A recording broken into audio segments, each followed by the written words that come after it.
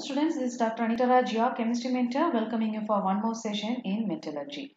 In this session, we shall see how this copper is extracted from its ore by Bessemerisation. Okay. So before seeing the extraction of copper, you should be aware of the different types of ores of copper. Okay. So the first ore is copper pyrite, that is CuFeS2. The second one is copper glans, that is Cu2Es, and next one is cuprite, that is Cu2O. Okay. So in the extraction of copper, we used to follow different steps. Okay, shall see one by one now. The first one is the concentration of ore. See that here the ore is powdered well and it is subjected to froth flotation process. We all know there are different types of processes under this concentration of ore. So in the extraction of copper, we make use of the process that is froth flotation. Okay. So the ore is powdered well and it is subjected to froth flotation process. During froth flotation process, the pine oil or eucalyptus oil is used. Okay. See, actually this is used to form a stable froth. Okay. Why this pine oil or the eucalyptus oil is used? In order to make a stable froth. Okay. Next, ethyl xanthate or potassium ethyl xanthate is used as a collector. Actually, what is the role of a collector? See, this collector will be acting as a binder. Okay, it will be acting as a binder and it binds the ore and the froth. Understood, students? So the role of ethyl xanthate or potassium ethyl xanthate is nothing but it's used as a collector which binds the ore and the froth. Understood? So next one is activators. See, the activators are also used to concentrate the ore. So what are the different types of activators used actually in froth flotation process? They make use of copper sulfate, okay, copper sulfate, then sodium sulfide, okay, sodium sulfide, okay, so sodium sulfate. So these two are the major activators that are used in this froth flotation process and their use is to concentrate the ore. Understood, students? Next step is roasting. So what happens in roasting? Actually, the concentrated ore is then subjected to roasting in a reverberatory furnace. So impurities like sulfur, arsenic in the ore gets oxidized. Okay. So what happens during roasting and where it takes place? See, this roasting is taking place in a reverberatory furnace. And what happens here? See, the impurities such as sulfur and arsenic that are present in the ore gets oxidized to sulfur dioxide and arsenic trioxide. Okay. When this sulfur is oxidized in the presence of oxygen, this sulfur gets converted to sulfur dioxide. Understood, students? It gets converted to sulfur dioxide. Now what happens to this arsenic when it is oxidized? It gets converted to arsenic trioxide. Okay, arsenic trioxide, As2O3. Okay, see, if you want to balance here 4 As is here, is not. So here 2. So we can add 2. Okay, can substitute 2 here. So next, what happens during roasting? Now the ore is getting converted to cuprous sulfate and ferrous sulfate. So what is a CuFeS2? It is nothing but it is copper iron sulfide. Okay, copper iron sulfide.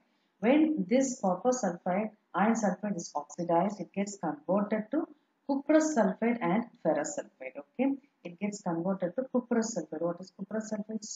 Cu2Es plus ferrous sulfate, Fe. Okay, plus again we'll be getting sulfur dioxide. Understood, students?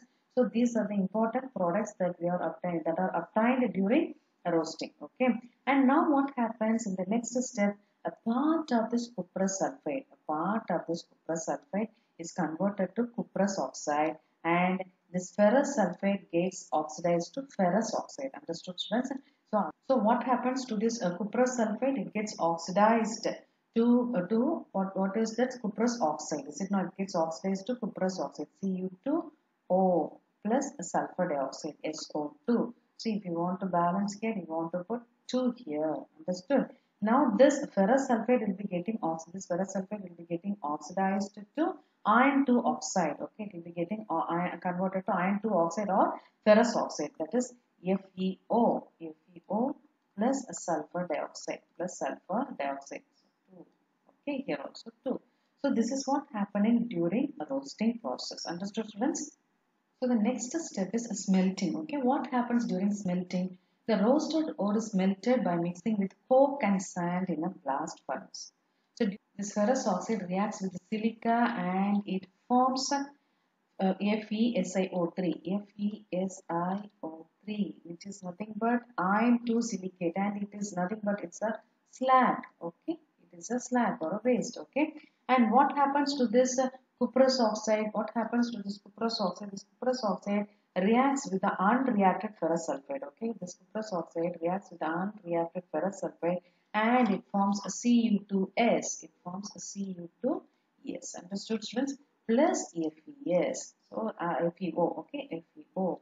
So this FeS gets converted to FeO and this Cu2O gets converted to Cu2S. Okay. So finally we get a molten mass called copper mate. So with that contains both Cu2S and Cu2O along with small amount of FeS and FeO. Understood? So what is copper mate? That's very important question. What is a copper mate? Copper mate is nothing but it's a mixture of Cu2S and Cu2O and small amount of FeS and FeO. Okay, so this is called as copper mate. Understood, students?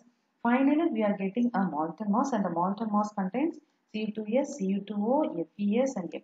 Okay, this mixture is called as a mate or copper mate. The role of silica here during extraction of copper is to remove FeO present in the mate to FeSiO3, that is a slag. That's why the silica acts as a flux. Okay, so here the silica acts acting as a flux. So next we are going to see the next step, that is the Bessemerisation. So for this Bessemerisation, here we make use of a Bessemer converter. So this is a Bessemer converter.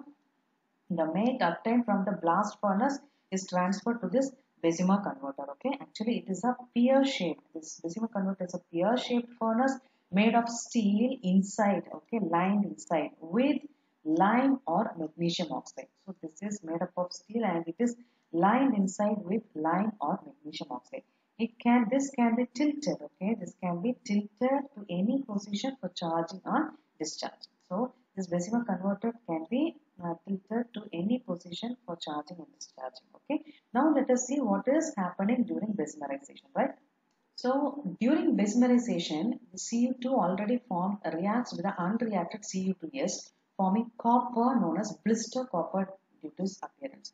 The copper which is formed during this process will be having blisters. That's why it's called as a blister copper. Understood? So Cu2O plus Cu2S reacts and it forms a blister copper, CuO plus SO2.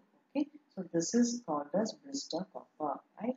The molten copper is thus formed on cooling. Okay, this copper will be in the form of a molten state and it will be subjected to cooling. So what happens? Dissolved sulfur dioxide comes out and large blisters are formed on the surface of the solidified copper. Understood, students? So when this is cooled, when this molten copper is cooled, what happens? The sulfur dioxide present in this mass will be coming out. So that when this comes as a gas, right? When sulfur dioxide comes out as a gas, automatically it forms holes, large blisters, okay, are formed on the surface of the solidified copper. Okay, surface of the solidified copper, and that copper is called as blister copper. And this copper will be having 98% of copper. Okay, and this copper finally obtained during Bessemerization process is further purified by electrolytic refining. Understood, students? This is how the copper is extracted. Okay, this is how the copper is extracted from its ore by Bessemer converter. Okay, well, fine, students, you might have understood what I have taught today. Let me meet you with another important topic in my next video. Until then, it's Dr. Anita signing off from you. Thanks for watching.